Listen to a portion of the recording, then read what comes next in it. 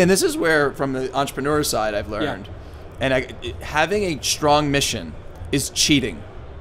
It's just cheating. Why? Because it makes it so easy to run the business and to keep everyone on track. Which is one of the most difficult things in any company, is focus and keeping people on track. And when you have a strong mission, that's actually one that people want to work for. People want us to, like, our team is excited to have us succeed because it means we make neighborhoods safer. And that's exciting.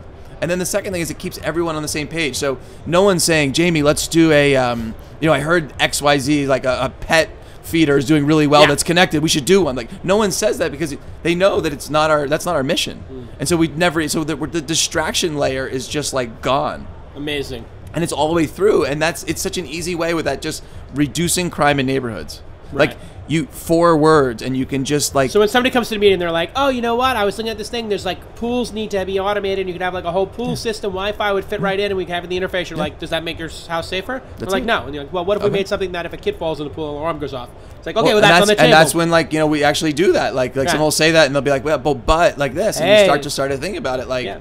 Because now I'm like, as an official board member, I'm kind of like, the pool discussion, like maybe we could buy a company. But it doesn't reduce crime in neighborhoods. It would save people, which is not. But that's just not. But that's, by the way. But that's safety and crime is an adjacency. But this is good. It's not part of the mission. And this is the problem. It's so easy to bleed over in companies, and then you lose. I got it. Let me run another idea up the flagpole. Okay.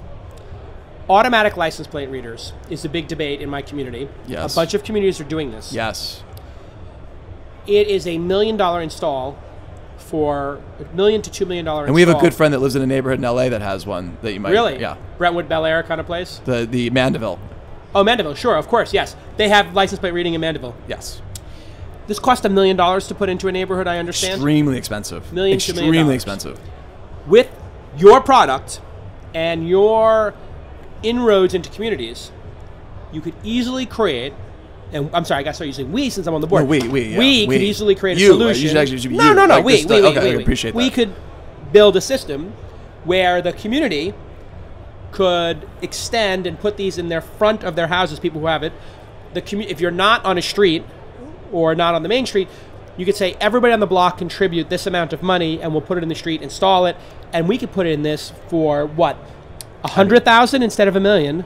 Like couple $100. Okay, but let's just say we want to put 100 of them into a community. We want to do all of Santa Monica. We want to put 100 in. Like a city. Like a city, yeah. Or town. Let's say town. Town. 50. Let's say 50 cameras. 50 cameras, and we want to provide the service, and we want to provide the admin and interface for the police. 20 grand.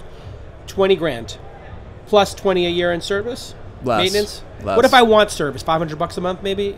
Because we want service. We want to be able to call somebody 24 hours a day and have it fixed and repaired and whatever. Of course. But you need to have logos. This is the big winning That would help reduce crime in neighborhoods.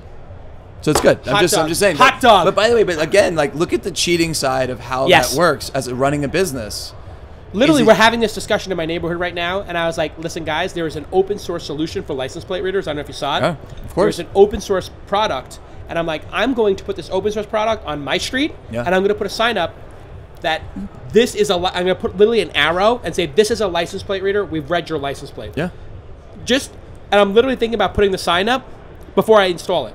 Just so people are like, well, F it. I don't want to be on this block. This dude's crazy.